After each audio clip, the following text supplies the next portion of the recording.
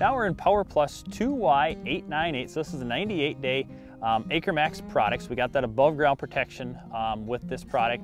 I like this hybrid because, as you can see, the emergence on this one was one of the quickest ones out of the ground in pretty much all the plots I had this year. As well as, again, we go back to that Goss's wilt. Really strong Goss's wilt tolerance, as well as good fall appearance, stay green. This is another one of them where I feel really confident if somebody leaves a stand out there through November, they'll be just fine.